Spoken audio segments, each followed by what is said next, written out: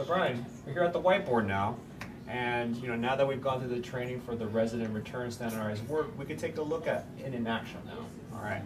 So up here, let me direct your attention. We have our audit. So you can see for all the weeks, every single standardized work for all of our team members have been done, including our provider, which we just went over. Okay. So let's take a look. Today is the 18th. Okay, right here.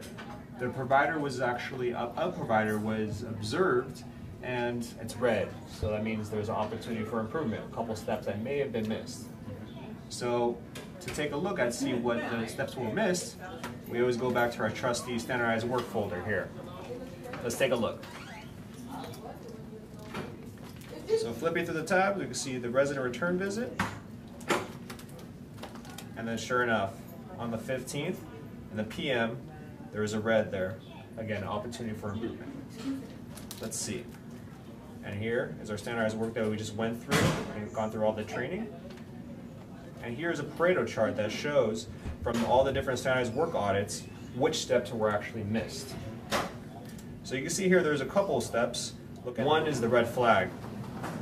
I think that's a pretty important step, is to ensure that the patient's interaction with the provider is not interrupted. Another one here, you can see on the 15th was missed, and quite frequently missed, was checking for 2 identifiers. Important. You got to make sure we're seeing the right person. But over here, you can see step 11. That was missed as well. Looks like it's pretty commonly missed. And that says the home meds. Let's take a look at that. Number 11. So here is the med reconciliation. And this has been a very important step, but we've discussed in the past maybe it's not the current standardized work may not be the best in terms of efficiency.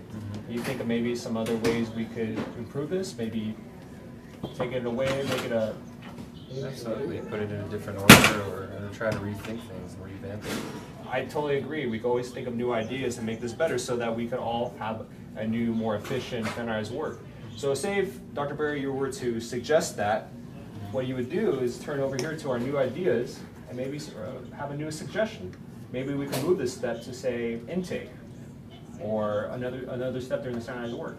Okay? So it would just require you filling out this form, and then we could discuss it during our next board meeting, and we could probably see if we can make that change. I mean, the key thing is with this is we like to collect this data to see, well, if these steps aren't being followed, well, maybe there's an opportunity for improvement. Absolutely. Okay. There's always room for improvement. Always. As you can see here, there's been a couple versions, and that means that we've taken in that input from our team members to make sure that this fluid document is the most efficient as possible and never final. So, kind of gone through that. We've gone through the training. Now you're formally trained. I'm going to need you to sign that paper as our contract that you've actually been trained. All right. All right, Brian, any questions? No, I think that explains everything. I think we're good to go then. Good.